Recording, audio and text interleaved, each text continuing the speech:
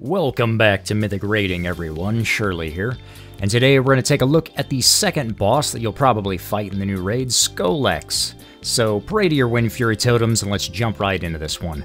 I'm going to be playing a Night Fae Arms Warrior for this fight, using the Dreamweaver Soulbind, just for pure single target damage, because that's all that this fight is.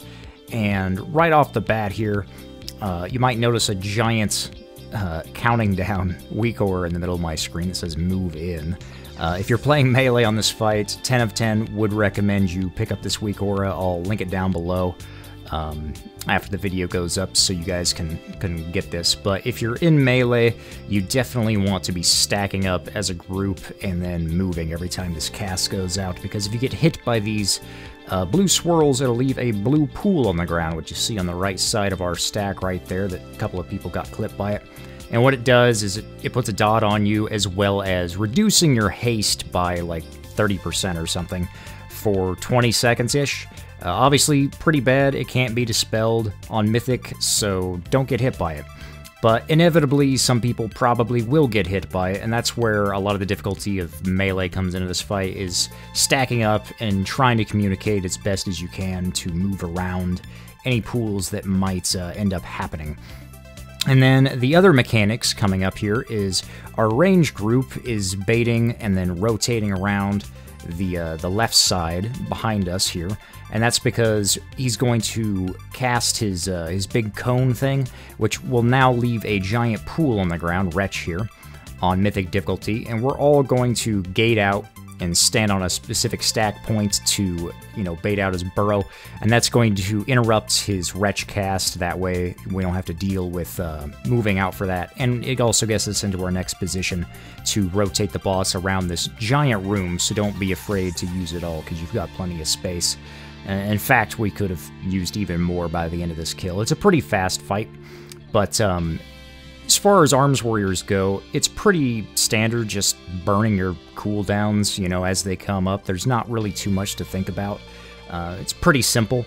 Just dodge the Wretch every time. In fact, or the Wretch anyway, but the pools when they're coming out, just staring at this weak aura to move every time. And hopefully you guys as melee can, all rotate the same direction. That way you're not getting a ton of pools coming out all over the place.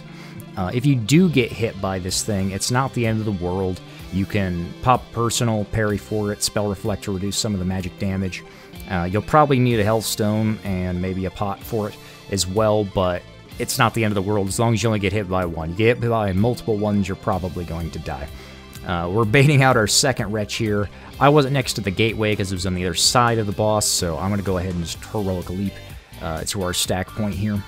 And it's very much rinse-repeat at this point. We're just going to be doing the same thing.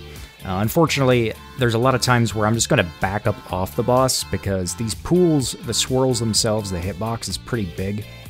So I would rather just lose a second of uptime rather than risk getting clipped by one of these pools, because the haste really sucks, but they're actually pretty dangerous for an Arms Warrior since we don't have any way to really heal ourselves outside of consumables. So, if you ever do take multiple hits of these, it's not good. So I'm just going to be running out and baiting that as much as possible. One thing, when he does his cone from the Wretch there, you'll see that there's like a blue patch on the ground that's left temporarily after it, but it's not a big deal. It doesn't actually do any damage. You can immediately move back into the stack point. We also want to be hugging as many of these pools as we can. Anytime that, these do end up getting dropped on the ground here, that way we're not, wasting space. I'm going to go ahead and opt to run into the boss to get that gate there for our next soak stack here. I'm going to use parry as much as I can for the burrow, because that's where the biggest burst of damage is. You don't actually parry the melee hit or anything, but, it is what it is. So we get back down to about 20% here into execute phase. Unfortunately, I think I actually get clipped by one of these pools as things get a little bit more dicey at the end here.